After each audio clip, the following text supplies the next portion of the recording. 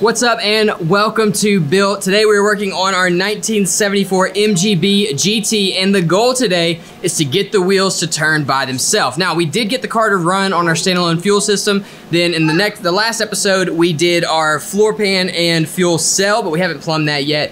This episode we're going to work on our clutch system and brake system and hopefully get both of those functioning so that when our fuel lines come in, we can have a running car. Let's do it.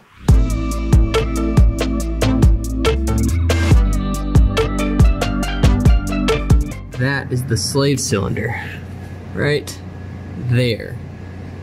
Now the previous owner said that's the culprit for why this thing will not run and drive, which makes sense. It won't go into gear. What I'm concerned about is the fact that there is a giant hole where this grommet goes that goes straight into the transmission. So that is, that can't be good. I assume that just pushes back up in there. I don't know anything about these. Maybe it's not that big of a deal. It's obviously made to be removed. I don't know, we'll see, but we gotta get that slave cylinder off. So that is job number one. All right, so the old one is disassembled, the new one is assembled. Now something that is interesting about these is they ship with the bleeder screw over here, which is the lower port, which I think means that it doesn't actually bleed correctly. So a lot of people have bleeding issues with these slave cylinders, and I'm not sure why they do that, but if you move the bleeder screw up, then it should bleed properly. Another guy that I heard talking about it said the bleeder screw is in the right place, but you're supposed to pump fluid in through the bleeder rather than bleed the air out. I'm not gonna do that because I don't have the tools for that, so I moved this bleeder screw up. We've got our new line in. You can see it's obviously in much better condition than the old one. All of it's in better condition.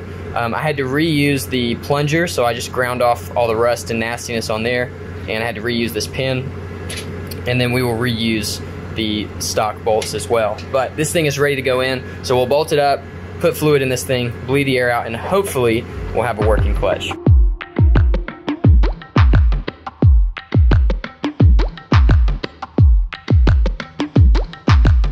Made in England.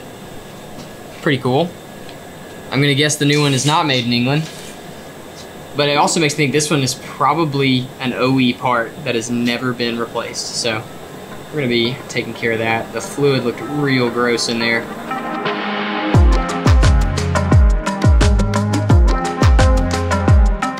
All right, so it's a new day. We wrestled with this master cylinder situation most of the day yesterday. I say most of the day. We wrestled with it for probably an hour and a half or two and thought it was gonna take, less than that. That's the deal with working with old cars though. When stuff's rusted and messed up and everything's mismatched, it just takes longer. Either way, master cylinders are both in now. They look great. I've got one more bolt to run on, and then we'll reconnect our pedals. We can move down to the slave cylinder for the clutch, and then we can start the bleeding process for that. And then I think we'll be well on our way. I think I'm gonna probably replace the oil in the transmission, maybe in this video, maybe off camera. We'll see, depending on what I would decide to put in there. It just looks like it's probably gonna need it. And then the brakes, I'm not gonna put fluid in yet because I'm gonna have to rebuild them, which I think I'm gonna do in this video. We may do that today. I feel more competent at rebuilding brakes after doing the Corolla stuff, so we'll redo that, redo the hubs, redo the bearings, all that stuff. All right, let's get to work.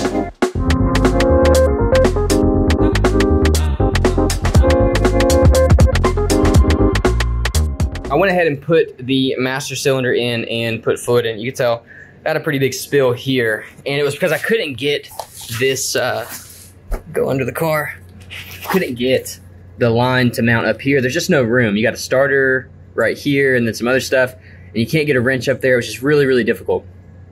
What I ended up doing is pulling the whole thing back apart and draining all the fluid out, and then running the hose in first. So connecting this one first, and then connecting to the master cylinder, and then connecting the master cylinder here with the little posts, and then bolting everything in. So if for some reason you're following this as a tutorial, first of all, go watch JR's Garage because he does some really good stuff on MGs. But second of all, that is a much easier way to do it, and I've got no more leaks, which is pretty awesome. But I can't bleed this thing because I don't have anyone else here, and I don't have a pressure bleeder that will work with the MG. So I'm gonna have to hold off on that.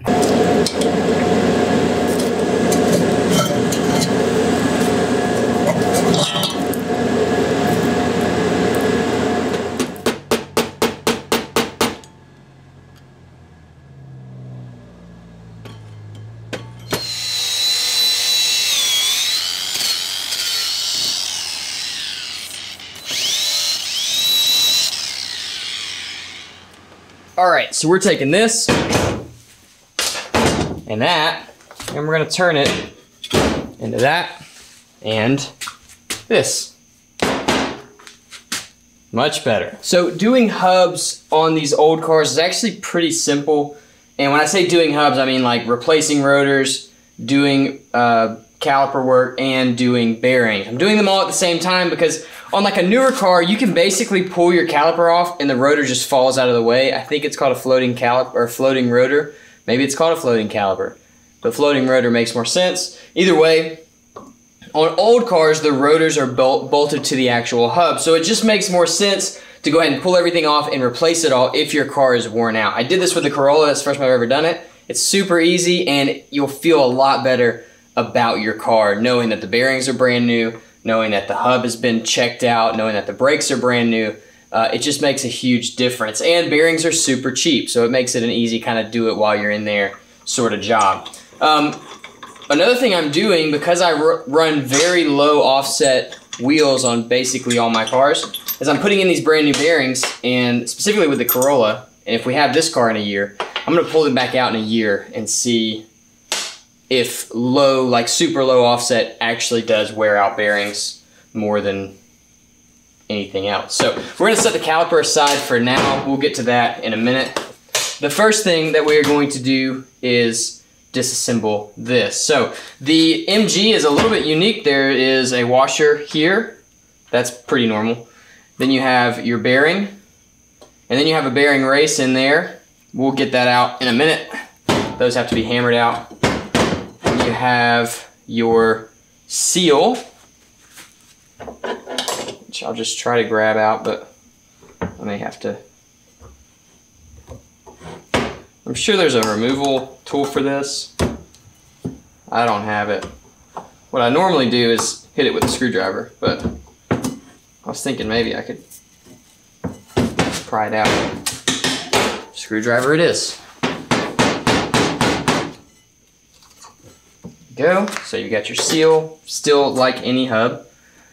Bearing, there's a bearing race in there, and then inside of these hubs you have these little spacers. And I heard on another channel that these are there to just give some strength to the spindle. Now, I don't know if they're necessary, but they are used.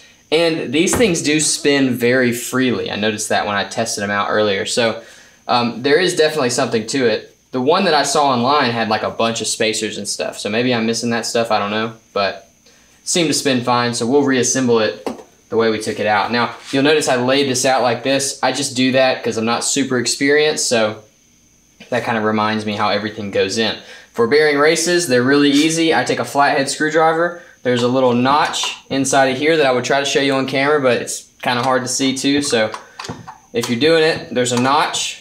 Put the screwdriver in one side of the notch, hammer it real hard, and then go to the other side, hammer it, and you just work it back and forth, and it drops out. Flip it over, push that out of the way, and do the other side. Well, that one was not in very good. That's why I couldn't find it. This one was already out a little bit, not sure why, but either way, we're replacing it, so it doesn't matter too much. All right, so that's completely done. Now what I'm gonna go ahead and do is pull the hub and the brake apart.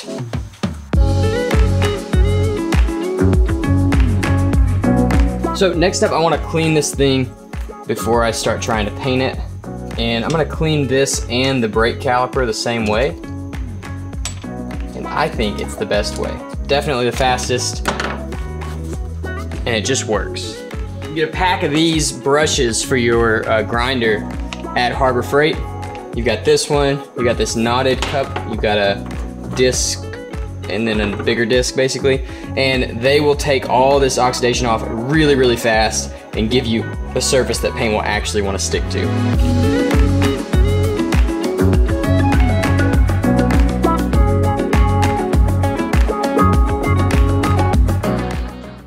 Alright, so time for reassembly. We've got basically three things: your front bearing or your outer bearing.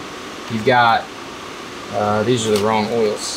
So time for reassembly. Now this is all pretty fun and pretty simple. There's an outer bearing, there's an inner bearing, and there is a rear seal. So what we're gonna do first is the inner bearing. It's the bigger one. These things are 2 pieces. One piece goes right in there like that. So the race goes in. Use this tool that you can rent at any auto parts store, and you just hammer it down until it stops.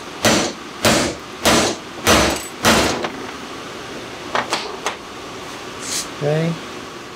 You're gonna take your bearing, dip out some grease in your hand, and then there's a wide opening and a narrow opening. So you're just gonna push grease up through the wide opening until it comes out of the narrow opening, just by dragging it across your palm.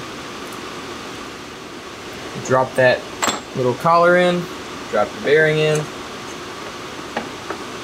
Do something about this. And it's time for a seal. So this will just go in right behind that. And then same tool, just use the bigger version and the flat side. The whole point now is to push this in flush with the hub. So just line it up as straight as possible.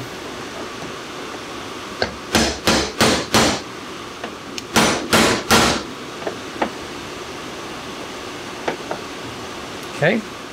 And we're gonna leave it at that now. The front bearing is held in by the actual nut on the axle, so we're gonna throw that in at the very end. Move this over. All right, so now it's time to install the pads. I pushed these pistons back in with a C-clamp. I did say pistons. There are 2 pistons on this brake setup, which is pretty rad. I've got brake pads that are brand new, and then I also got the installation kit, which I think is very important when you're doing brakes. A lot of brake pads, you can buy like the installation kit with them. Some come with it, but when you're doing this, I mean, it just makes sense to replace all the parts. So a couple bucks, totally worth it. These kind of pop in here. These are some of the easiest calipers that I've ever seen as far as replacing goes. A lot of people don't even take them out of the car. You can just do it with them on the car, but that pops through there. So I don't know how they perform, but for maintenance, these things are great. So we'll take these pins, that one back, this one back, and caliper is ready. I'm gonna go ahead and screw this in as well. And that is basically as good as new. All right, so the rotor just sits on here and bolts back together.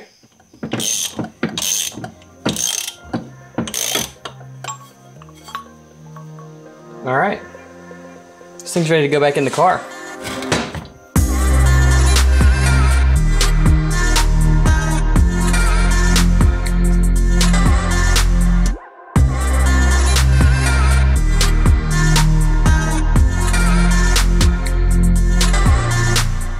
There we go. Now, now it's complete, and I really do love the way that this came out. Now, when you're doing a big project like this, some advice that I can give you, if you're anything like me, it's easy to look at all this and get overwhelmed. There's spider webs, got some like rust there, tons of dirt all over all the suspension stuff, and to think like when you pull this brake off, well, might as well go ahead and pull that off. But what happens to me is when I do that, I start pulling a bunch of stuff off at one time, and it gets really overwhelming and it just shuts me down.